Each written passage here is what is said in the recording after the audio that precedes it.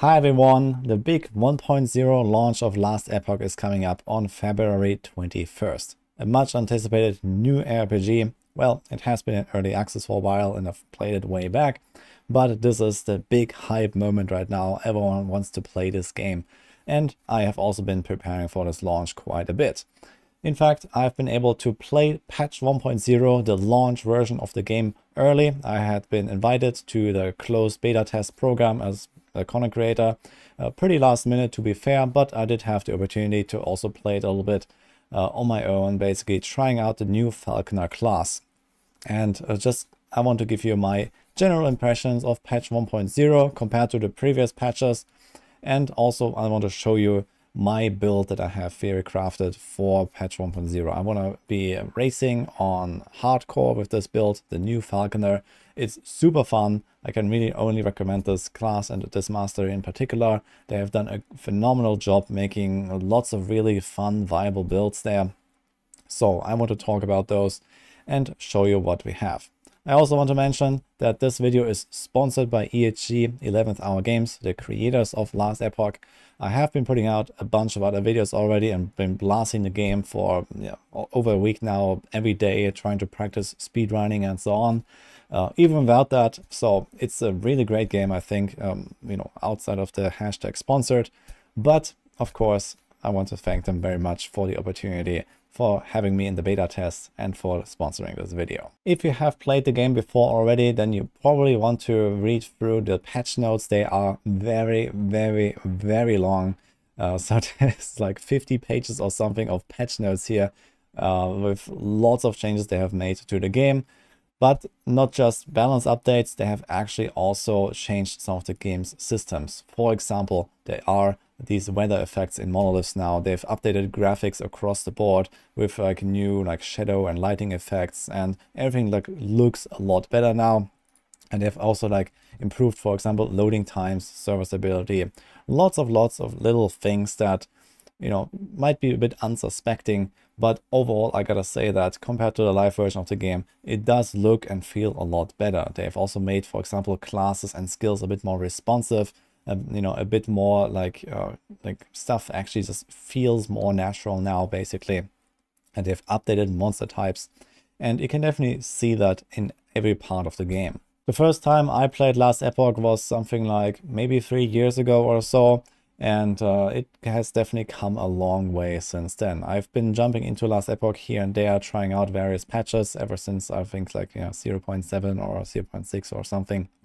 And I've been seeing some various stages of the game's cycle, and now we are in patch 1.0, and well, it doesn't stop here. So this is an ARPG. It has these seasonal cycles. They're literally called cycles, in fact, in this game. And of course, they are going to continuously work on all these kind of systems to improve them further and further. At least that's what the developers have said. So I think they have a really bright future ahead of them. The base of the game is amazing with this monolith system, the crafting system. I've explained these things in dedicated videos. I have them linked in the description if you want to learn more. But in a grand scheme of things, for the price on Steam, you can get the game very cheap and you can easily get your money's worth out of it. At this point, I also want to highlight real quick that Maxwell has the Last Epoch branch. So in case you don't know about this, you're completely new to the game, then you might want to check this out. There are tons of build guides here, resources as well. We have the tier lists, so everything is here with build guides. You can open each and every one of them here with full embeds for the equipment, the skills, the skill trees. So these are the individual skills here that have each of their own tree, for example, and everything that you could ever look for, basically. So if you are looking for any kind of help in terms of learning the game, then Maxwell is your resource. And we have a great dedicated team here. So these are our guys that have been blasting Last Epoch for a long time, and they have basically built most of this website. All of these guides, everything is done by them for the most part. I'm not one of the Last Epoch writers here, but I have been collaborating with them to also bring you some build guides. And like this, you should be able to jump into the game, but even without build guides, even without looking at anything, I think the game is quite accessible even for newcomers. So when you are starting out in Last Epoch, Most of the tooltips are very detailed, or you can, for example, hold down Alt or even Alt Control. There's like some key combos that are also shown in the game, where you can get more information about how everything works. Right now I can't show it to you actually because the servers are down for updating for the launch patch, so I can't go into the game to show you. But the details are there in all of the tooltips. There's an in-game guide, an in-game like wiki basically explaining you how certain mechanics work in the game. And overall, yeah, you can very easily make your own builds work as well. The game is very open to experimentation, which is one thing I really like about it. And you don't really have anything to worry about, you know, being a complete noob. Now, so much for the game's general impressions. I'm very excited for the launch. Let's get into my actual build. So this is the one that you're seeing here on this footage that I have recorded from the test client for 1.0. This is going to be a Blast Rain Falconer build. So what this does is that as a Falconer, which is like one of the rogue masteries, I have this Falcon companion, and it can use a bunch of skills that are really impactful. Falconer seems to be one of the hype classes right now. There are a bunch of builds as well here on Maxwell that we have, for example, on the tier list. If you look at this here, and it seems like I kind of created something that's a bit different from some of the others here, at least like briefly looking over those made by our Maxwell guys. I just crafted my own thing, and I'm quite happy with the result. So the basic idea here is that we use Dive Bomb and the Falconry, the Falcon Strikes skills to deal most of the damage against basically AoE targets most of the time. And we also have a really big burst damage here, as you can see, against bosses. Now, this is not like really high-end difficulty yet or something. I'm just like level 74 in this clip. But you can see you can definitely melt stuff really fast with this. And it has really high mobility. I built it fairly tanky because I want to be playing on hardcore. And I also have this super high mobility and can actually attack enemies while just passively walking by. So in typical Monolith runs, I basically just always move forward with this aerial assault. This is my number 3. This is a traversal skill. And you can see that the cooldown recovers extremely quickly on this ability, thanks to some of the points on the skill tree. So you can constantly just jump forward, you know, further and further throughout the Monolith, and then use your Dive Bomb, which is the number 4 here. This is like a big impact explosion, basically exploding an entire pack or like a big rare monster or something. Or the number 2, the Falcon Strikes, which is like the base ability of the Falcon as you move forward. So like this, you always have something going on basically, because all those cooldowns recover extremely quickly due to some of the extra cooldown recovery effects on the skill trees. And I never really have to attack much myself. But I do call it Blast Rain because this is going to be basically my main attack, my standard attack that is just like spam, which is like this bow attack here that you see. I shoot up in the air. It feels a bit like Toxic Rain from like Path of Exile, for example. So you just shoot up those arrows and then come down and explode. And this actually also gives you some of those extra procs, extra damage for your Falcon, and can help you resetting your cooldowns as well. So basically, as I'm jumping forward and running forward, I just shoot those Blast Rain here and there. And then I have my Falcon coming down and decimating the packs with the Dive Bomb and the Falcon Strikes. And as a last skill here, I have the Smoke Bomb. You can see this on number 1, which is just really the powerful offensive buff and like defensive tool, especially for hardcore. I really like it because you can get lots of like damage avoidance. For example, you can give armor shred and a bunch of other debuffs that it can just trigger like that. But is ultimately like a flex skill that you can also swap out for anything else. I've been trying to, like, for example, include ballistas in there as well for a bit of more damage output. Or, you can do something like a decoy, or, a bunch of other choices. I also made this last Epoch planner here. I have this linked in the description. I also made some loot filters for this setup because I've been trying to min-max my loot filter a little bit for the race. So this is like very much geared towards racing on hardcore. So keep that in mind. As I mentioned, I've built it kind of tanky because it's a rogue, and it's not really that easy to get very tanky on a rogue. But on a Falconer, there are definitely some pretty useful passive nodes here.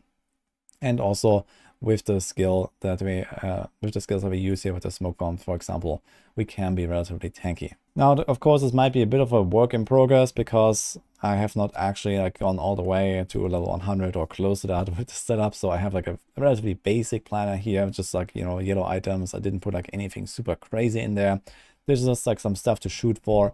And then you can, you know, build on that as you go, basically. It's also worth mentioning that I will not be leveling up with this exact setup from the start. In fact, I will be playing a Shadow Daggers, like Blade Dancer type build. However, you have to play it as a Falconer, not as a Blade Dancer, because you can't change your mastery. But I've talked about this in another video, talking about my starting build, basically, and my practice runs for the launch. So that is actually here, the Blade Dancer leveling guide made by Tarek. So basically I'm following this Blade Dancer guide plus minus, but as a Falconer instead. So I have to choose a bit of like different talents. But yeah, TLDR, we use Shadow Daggers with Umbral Blades. You throw those spinning blades on the ground. As I mentioned, I've detailed this in the other guide as well already. But just instead of one of these like supporting skills, for example, Shadow Cascade or Smoke Bomb or something, we're going to have the Falcon instead. And at least through the campaign, I think this is going to be a very good choice, just like rushing forward, being really fast.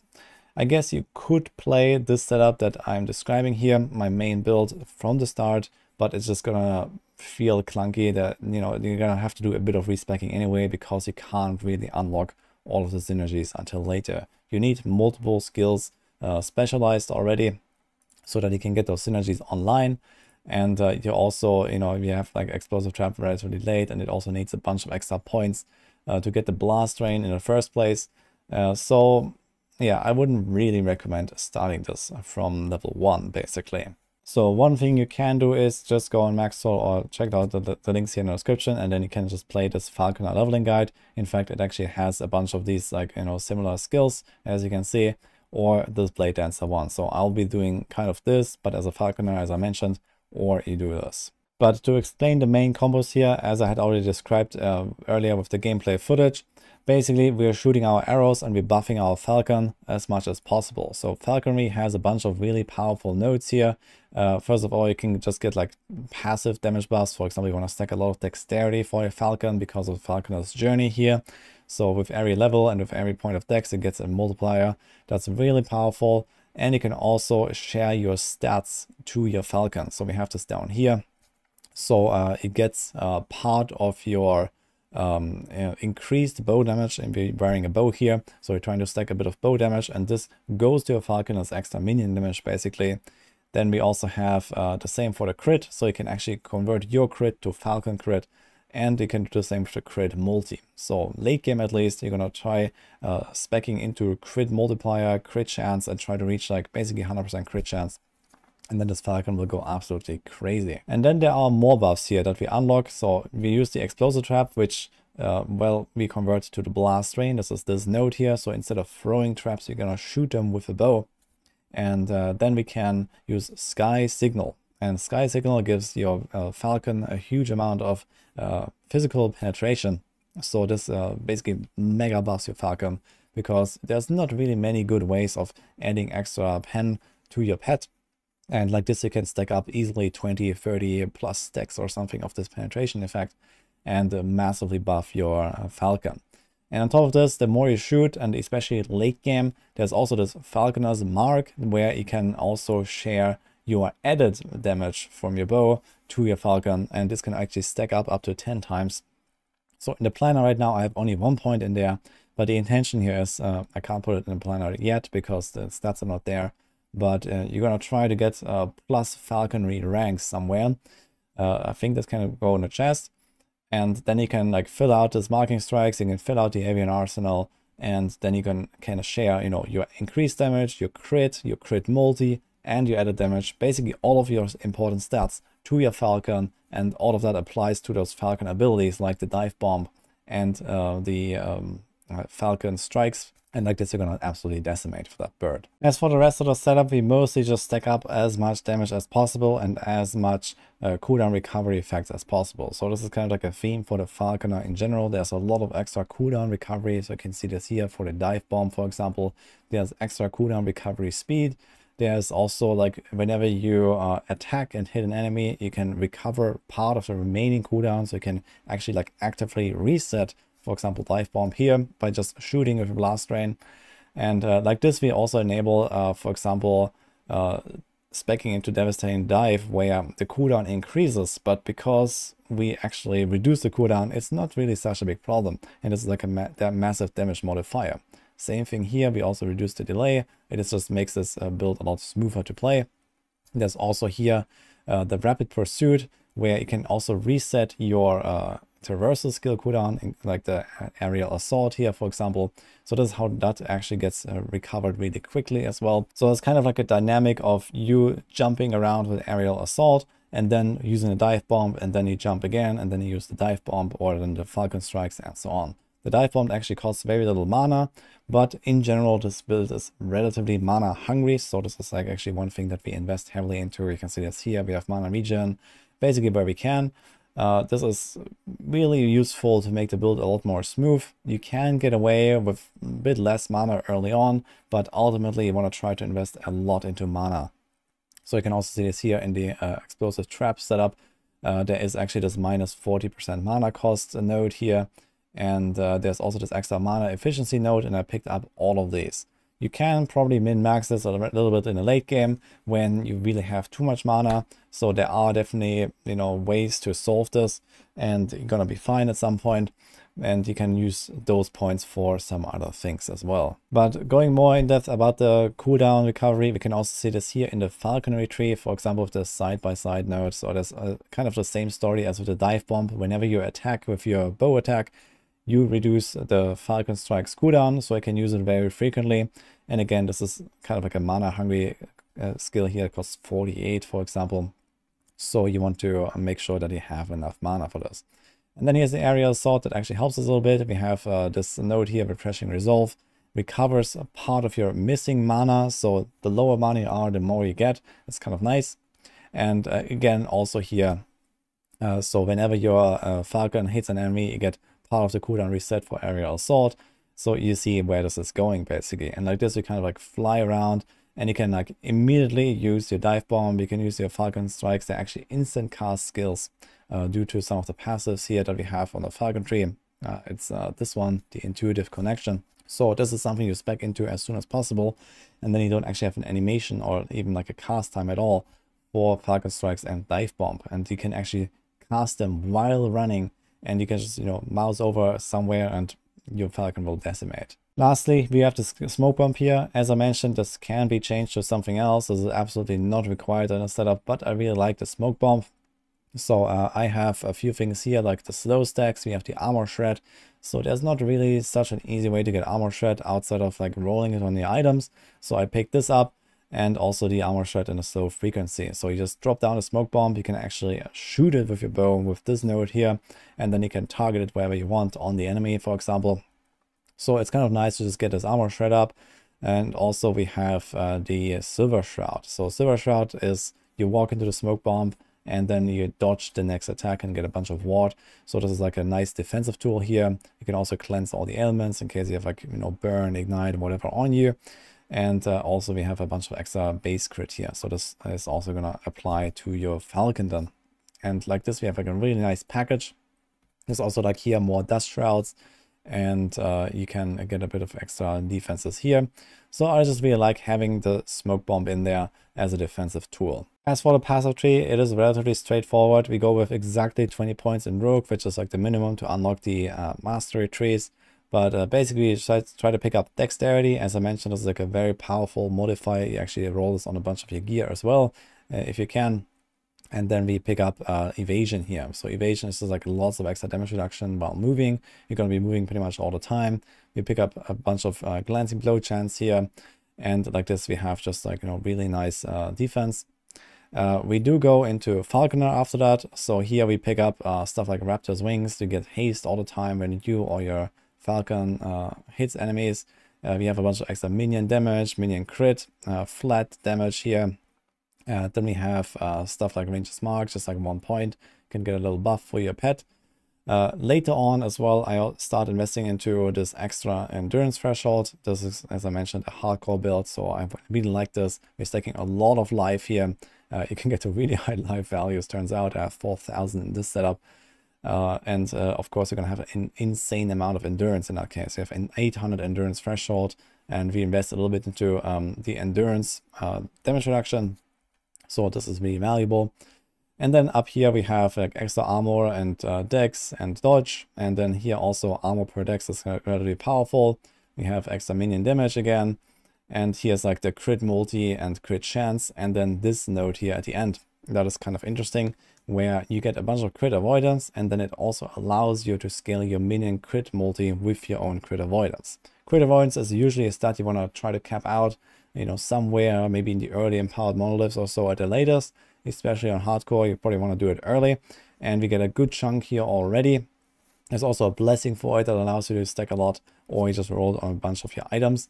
And this actually gives us an offensive benefit as well. So as soon as you have this, which is going to be probably somewhere around like level 60, 70 or so, you probably want to start investing more and more into crit.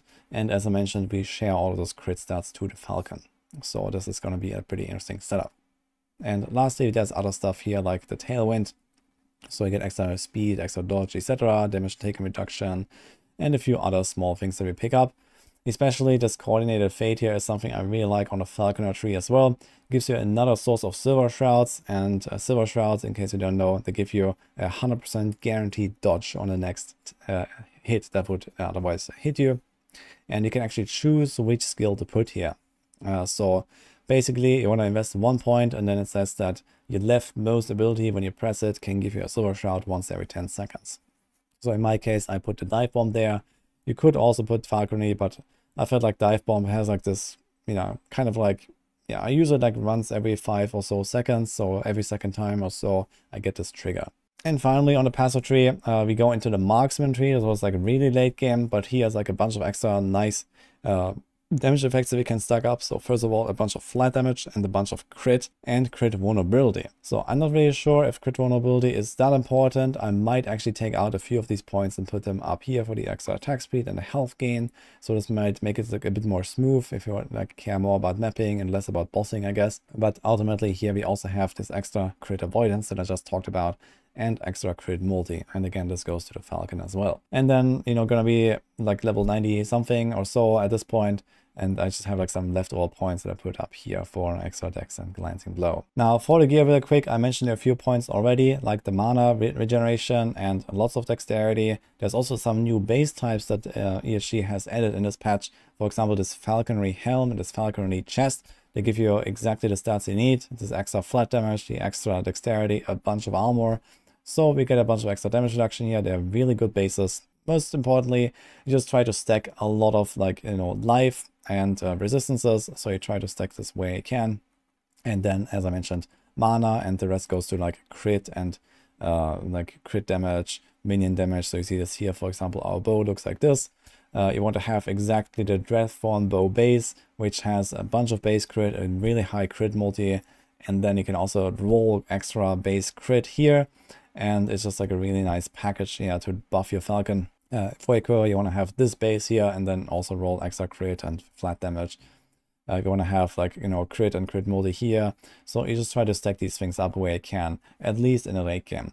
I think early on, when you're like still leveling up to like 70, 80 or so, you can kind of get away without really stacking much crit before you're in empowered monoliths at least.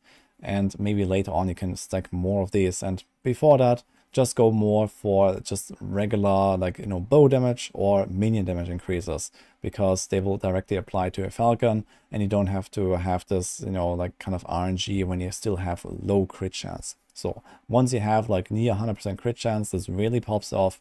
But before that, it's totally fine and still does a lot of damage. And that also wraps up this video here. I hope you enjoyed this. Again, I'm gonna say a big thank you to 11th Hour Games for sponsoring this video. And I hope that you're gonna have a great time in Last Epoch. I'll be streaming the game. I'm planning a 24-hour plus live stream for the race for hardcore level 100 on launch. So be there, and it's gonna be a really good time, I think. So if you want to see me playing this build live on stream, come check it out. Otherwise, I'll cover you here on YouTube as well. So hope you liked this video, and I'll see you guys next time.